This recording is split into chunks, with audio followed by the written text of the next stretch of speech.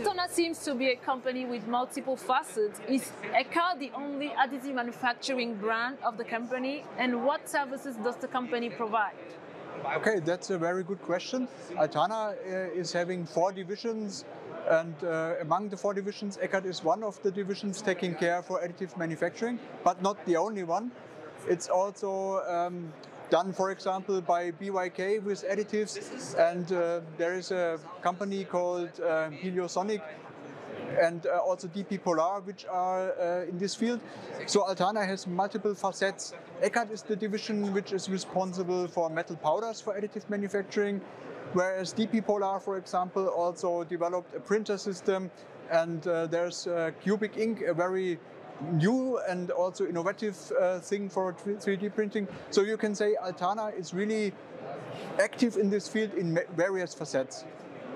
All right, let's talk about materials. Why aluminium alloys remain quite challenging to process in additive manufacturing, especially in metal 3D printing?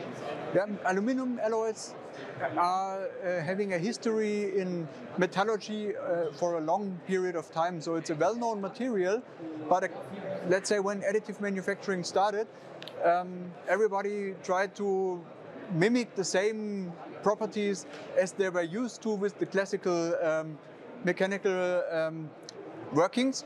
So aluminum powder was developed in a way that it could really fill the gaps. So being very flexible in the design, but still having the properties the customers were used to. So this was a challenge because it's a new way of doing it by the laser, by melting. And from that point of view, the start was challenging, but nowadays I suppose all these hurdles are overcome and it's possible to print parts with excellent properties. What makes then the aluminium alloy A20X ideal for metal 3D printing applications? This is a very unique material.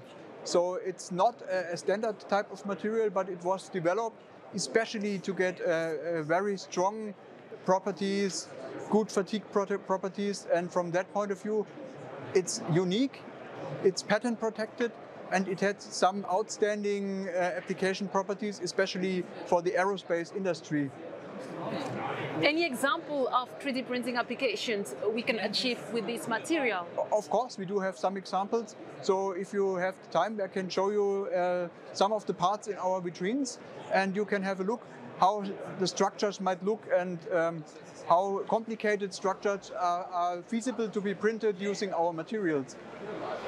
Anything else you would like to share? Oh yes, so for ECKART it's really the first time we visited or we exhibited at this show, so it's a great show and we are really happy to have seen so many customers so far, and we are looking forward, of course, to meet more.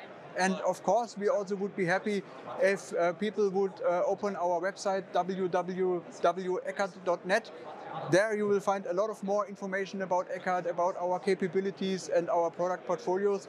And we would be happy really to see you there and to answer your questions you always can address to us.